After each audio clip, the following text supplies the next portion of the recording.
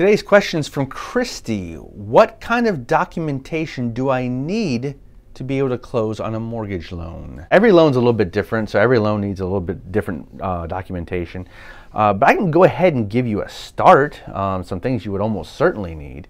Last 2 years tax returns, almost undoubtedly. Last 2 years tax returns.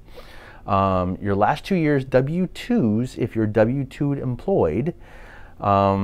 Your last 30 days worth of pay stubs, and your last 2 months or last 60 days history of the bank account that you're going to use for closing.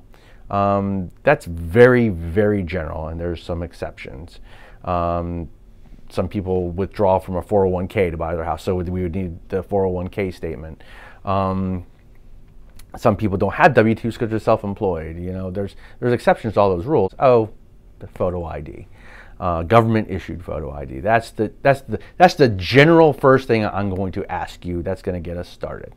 Then while you're in the loan process, you're probably going to get asked for more. I hope that answered your question. Thanks. Thanks for watching. Please subscribe. And if you have any questions you'd like me to address in a future video, please leave it in the comments below. If you're in Florida and interested in a mortgage, check out the description for my links. Thanks again.